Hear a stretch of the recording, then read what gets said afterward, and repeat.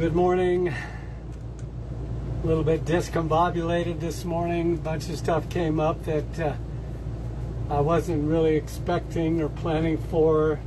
You ever have one of those mornings, you know, Linda and I have a sign that hangs somewhere on our, I think it was in our laundry room. Anyway, it said, the hurrier I go, the behinder I get. So this is one of those mornings. I'm coming on early. My apologies. Yeah, had some things come up that I wasn't ready for. And that's kind of the way life is, isn't it? There's always things that you're not ready for. Like I'm looking at this home thing, and that's gonna, I know this is totally not what you're supposed to do when you're live videotaping. You're not supposed to get up, and that's protocol, right? But that would have bugged me the whole program. So good morning. Glad to have you with me here today. It's a beautiful day. We're getting ready to have some stuff done here today around the house. So yeah, all kinds of things going on. So glad to have you with me today. I want to just really get right to it this morning. Good morning, Linda. Thank you for those of you who are up and saw this. I have people ask me all the time, hey, Jim, how come I never see your program? I have no real answer for that. Number one, you have to subscribe. And so when we post something, it'll automatically, hey, there's Kathy. And who is that? I can't see that it's Kathy. God bless you. Anyway, if you have not subscribed, like to the channel here, then Facebook, is a little different than YouTube, but yeah, then you won't necessarily see the notice, and it's one of the reasons I always come on and tell people what time it is, but sometimes it catches me unawares like this morning. So, yeah. All right. I want to talk today about something I consider to be extremely important in the day in which we live, and that is the subject of encouragement. Now, when I started the program a couple years ago, 665 programs ago, it was because I heard the Lord speak that. Now, I would not have been the guy that probably would have said, yeah, let's call this encouragement. I just wouldn't have been for a variety of reasons. And I heard one very, very famous preacher who you probably know, I'll leave him nameless, talk about, why do we feel like we have to be encouraged all the time? Well, first of all, the Bible says so. And I'm not diminishing that we can become kind of babyish about it, where we constantly need to have our spiritual back rubs and, our pats on the back and someone always telling us how good we are and how awesome we are. I mean, that can become like an elixir, like a toxic thing. Anything good can become toxic if you overdo it. Hey, Carmen, nice to have you. If I miss your name, I apologize. Anyway, so today, August 14, 665, I want to talk about what is encouraged. What does the word encourage mean? Okay, because first of all, in order to understand, you've got to know what the word actually means. And please, please, please, investigate what words mean. Even though they change and they morph into something other than what they were intended to be, it's good for you to know what they mean, because God's word doesn't change. If the Lord says a word, if he breathes out a word, okay, then it doesn't change. Anyway, so we're going to talk about what does the word actually mean, how to have courage or encouragement, and how to give it to others. Most importantly, number 3. So yeah, listen up. Let's get through this pretty quickly here today. I'm not trying to rush, but I guess I am. So first of all, Webster's dictionary, Merriam-Webster. I'm not exactly sure the difference between Webster and Merriam-Webster. This is how they define the word encourage. Okay? Somebody contacted me yesterday and kind of tongue-in-cheek says, I don't like to use the acronym for your program. And I told him, I said, neither do I. The acronym is WOE, which is the exact opposite of encouragement, right? Woe unto you. And I think there is something in that, in the respect that sometimes the things that God gives to us as instructions or even warnings or even rebukes, like he did some of the churches, they are, even if he said, woe unto you, Bethsaida and Corinth and these different churches because of this, woe unto you, scribes and Pharisees. Do you know that those words that he gave to them were actually meant to turn their hearts into a place where they could receive from the Lord because they were in alignment with him. Okay, God's not going to go, hey, I don't really care if you're doing things my way. It doesn't really matter. I love you so much. I'm just going to bless you no matter what. And then when you die, you'll go to heaven. It doesn't work that way. Okay, he says, I do love you more than you'll ever understand, yada, yada, yada. But you know what? I don't want to see you destroy yourself and others. So he does give us warnings and so on. So in a way, even the instructive or the corrective things that the Lord says they can be encouraging. Wow, God cared enough about me to say, hey, you're doing this thing wrong. Hey, you should stop. Oh, hey, you should turn left instead of right, or right instead of left. Hey, you're headed for a cliff. That's good, right? I mean, come on, really. It says, despise not the chastening, the spanking of the Lord, because whom the Lord loves, he rebukes and chastens. It is literally an act of love. So I don't typically use the acronym for the program, WOE, because I know how people are, okay? I'm kind of a student of human nature. Anyway, all right.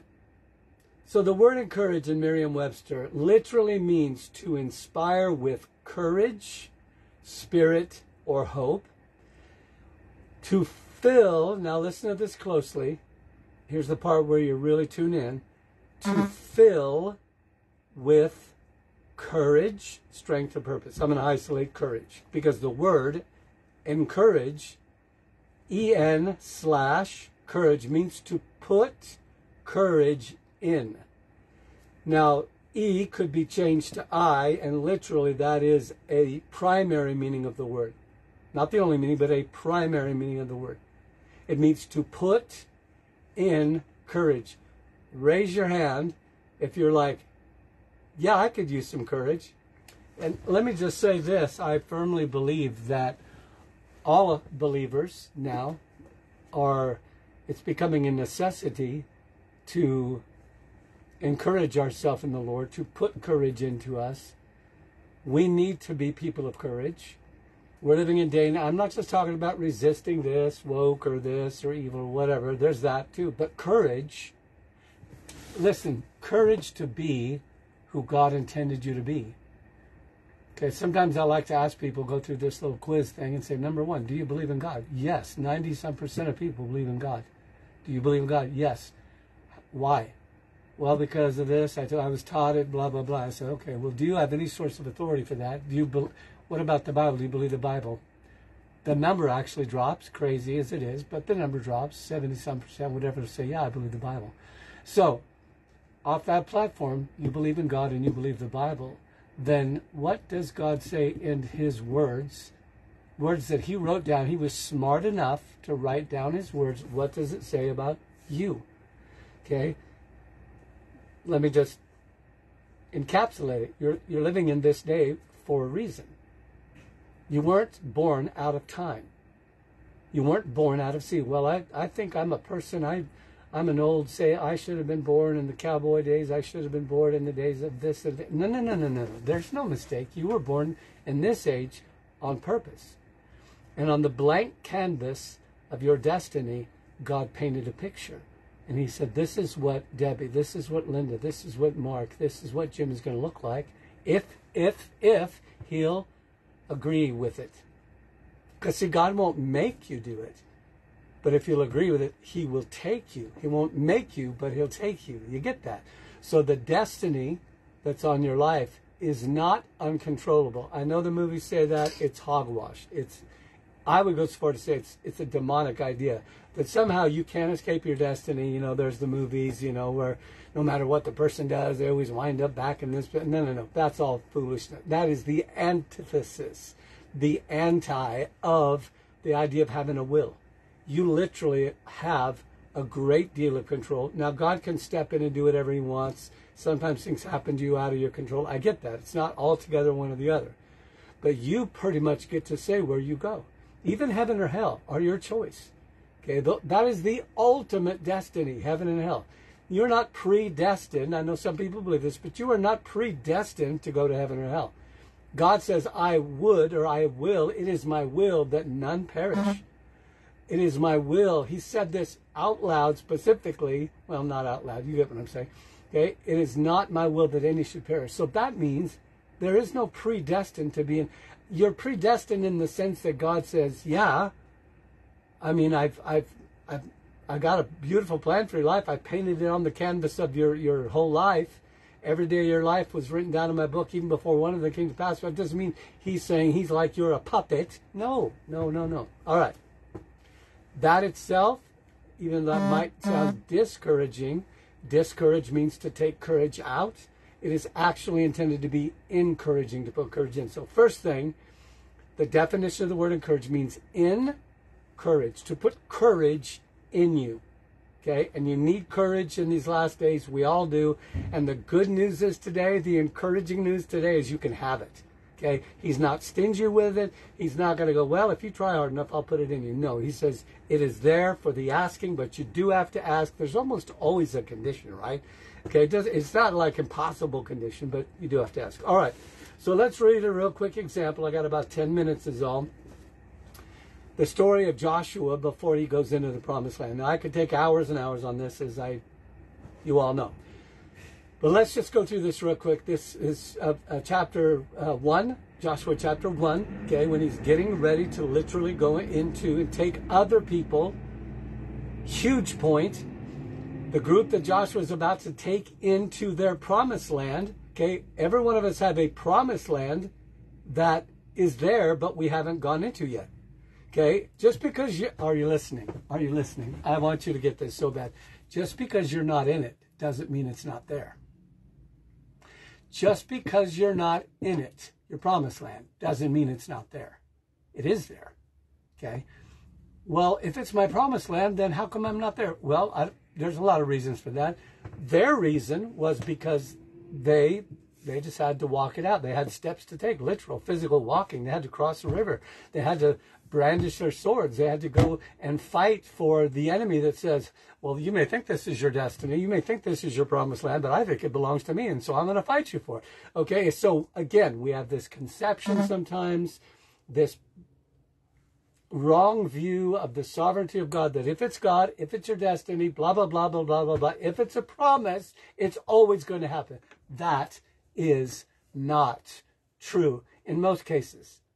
Okay, again, we stray away from the always, the never, the, all of that. Like me and my wife talk about, you never do this, you always do this. We try to avoid that language because it's almost never true. Okay, so sometimes God does just take over with his promises, and there's nothing you can do about it. Like when he said, I'm going to pour out my spirit on the last days. You can't stop that. You can't create that. All you can do is position yourself for it. Most of the promises of God for your life are not, okay, unconditional. I know that's going to shock some of you, and it's going to fly in the face of what so many preachers say. But you read your Bible, you'll find there's almost always, and it's not a bad thing because you're cooperating with God is good. There's almost always an if attached to it. Have courage, have faith, live rightly, right? So on and so on. So these guys are getting ready to go into the promise. They have a land waiting for them, but they have to do something. And one of the fundamental things they have to do is to be encouraged. Now, God speaks to Joshua so that courage will come to him. And he actually commands him to stir up courage in himself. Hey, Kev. Hey, Tammy. How you guys doing? If he can't have courage, listen to me now. If Joshua can't have courage, to put courage in him, if he can't, he cannot put courage in other people. Oh, I can't put courage in other people. You're wrong. You absolutely can put courage in someone else. Not only can you do it, God expects you at certain times to do it. Okay? He doesn't just put all this stuff in you so you can have a great life. You can have a great life, but he puts it in you not just to bless you, but you have the capacity. Oh, shut up. I want to talk in tongues. Right now. You have the capacity to put courage in someone else. You need to know that's true. Okay? I know we can fall into this thing. We're always feeling like we're the one that needs courage. And we do. I do. I have people that, one of my good friends this morning texted me and said something that's just like, yeah, just put courage in me. Okay? It doesn't take a lot sometimes. But we can get into the place, we can fall into that place where it's always about, I need. And sometimes your need will be met as you seek to put courage into someone else. Are you listening? Sometimes the best way for your need to be met is to meet the need of someone else. You need courage, find someone else who needs it. Well, it's not some big magical, super anointed, you're shaking under the power of God. No, just say something. Just say something. Say something nice to them. Tell them that God is with, it doesn't take much. I think part of the problem is we think it does. All right, I'm almost out of time. Let me read it. After the death of Moses, the servant of the Lord said to Joshua, the son of Nun, Moses' assistant or aide, Moses, my servant, is dead. The first thing he said, hey, listen, and I'm going to say, thus saith the Lord to you, it's dead. Okay? There are certain things in your life that are over. They're done. They're completed. I know it's hard because we want to go into something and stay there forever because it gives us a sense of security and comfort. But I'm saying to you, thus saith the Lord, it's done. It's over. A new chapter, a new page in your book is being turned. Okay? Don't spend the rest of your life fighting what God says is over. Okay? Now Joshua could have done that with Moses, but God, the very first thing he says, hey, listen, that chapter is gone. Moses is dead. Now then, he says, I'm reading this. Now then, okay, let that be that. You and, I'm not going to get through all this, and all these people get ready to cross the Jordan River. Jordan means death, actually, so there's a death to the old, a beginning of the new, that I'm about to give them. I'm about to give it to them, but Joshua, they've got to cross the river, they got to go over and fight, and you, my friend, have got to put something into them so they're not. Joshua could have stood up. Remember, why did God get so upset when the 40 went across and spied out the land and came back and gave an evil report? Because it says they discouraged, they took courage out. Their testimony sucked courage out of somebody else's life. And all they had to do was speak the right or the wrong thing. It's important. All right, he says, I'm about to give it to them. I will give, and then he says, I will give to every place your foot goes on. I know people use that in different ways. I'm not going to go there because that doesn't apply to every. You can't just determine every place I go, God's going to, I want that house, I want that car. There's a balance there. I got to go past that. He says, no one will be able to stand against, now this does apply, no one will be able to stand against you all the days of your life, as I was with Moses. In other words, these former days that are now gone, as I was with that, I'll be with you. I will never leave you or forsake you. Did you wonder where that New Testament phrase came from? It came from this right here. Bet you didn't know that. I will never leave you or forsake you. Be strong and courageous. Now, the Lord didn't say, I'm putting courage in you. No, he said, you.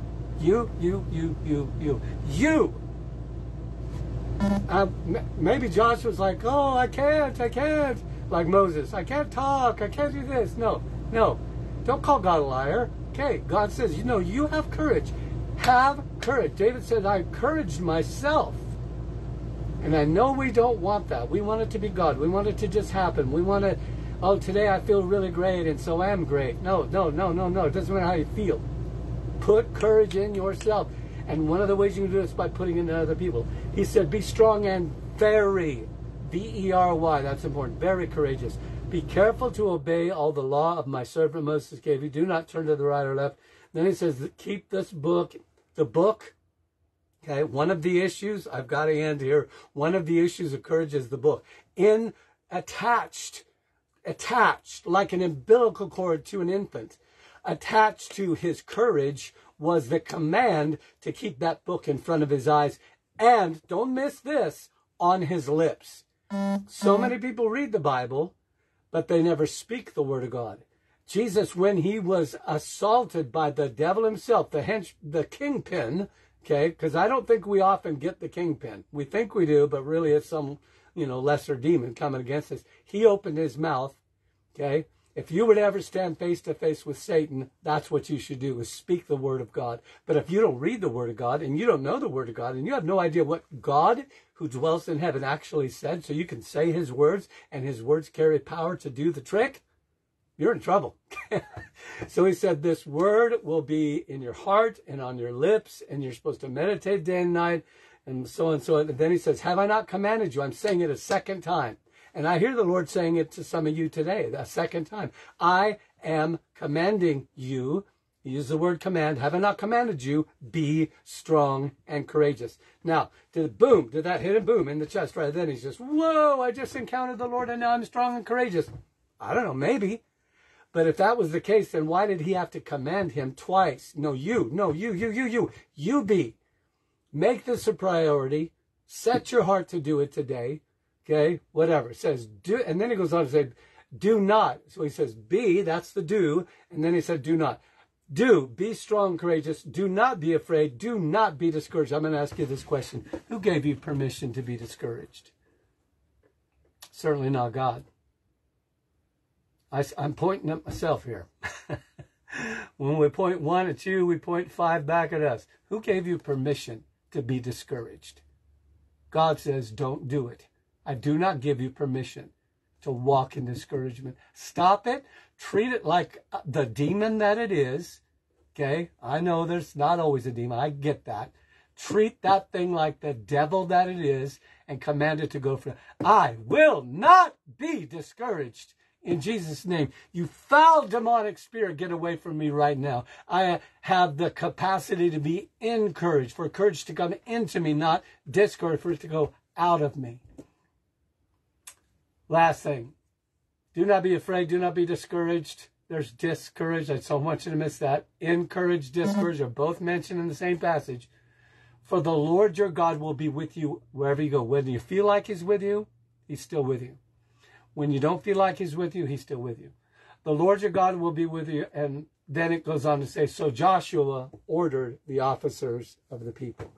The very first thing he did was went and did his best to put courage in others. You watch the movies, where the guys are getting ready to fight the big battle and death is on the line.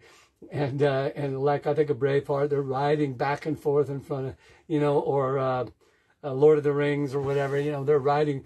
There may come a day when the strength of men fail, but this is not that day. Listen, there is something about that, about confessing what his word says, not what you feel. I got to end right here. The next thing, I did put a link on here. You just must watch this link. You just must. I'm telling you, it is so encouraging. So you need courage. It's kind of long. It's from Morning Star. I have to admit, I haven't typically liked this guy, his teaching style, because he's very line upon line, and I'm a little ADD and OCD at the same time. But this guy talks about the synergy of the ages, and he gets to a point. All you Star Wars fans out there, he uses some powerful, some of them out there get kind of goofy, powerful illustrations from the Lord of the Rings. So anyway, just want to encourage you to watch that. I have to end. I've got a Zoom call.